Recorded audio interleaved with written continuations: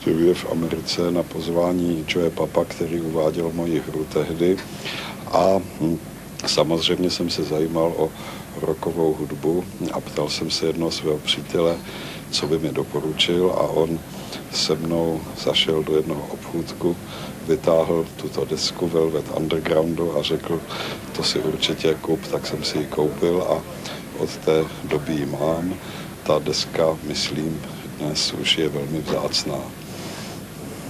And did the record come to have, do you think, an important effect, an important influence in the changing political situation here?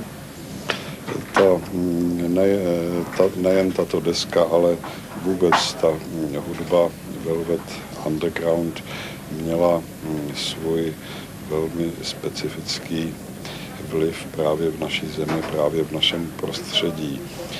To by bylo dlouhé povídání. Thank you very much. Thank you. Thank you. He's a living example of a person who can change things, but not just through art. When I had the privilege of interviewing him, I had said to him, can music on its own change things? And he said, no, not by itself.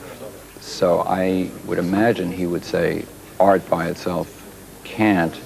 It's the people along with the art. On the other hand, I think that music and therefore art can change people, and because the people are changed, they can go change them. Well, in France you would say, shake up the bourgeois. I would write to Kochar.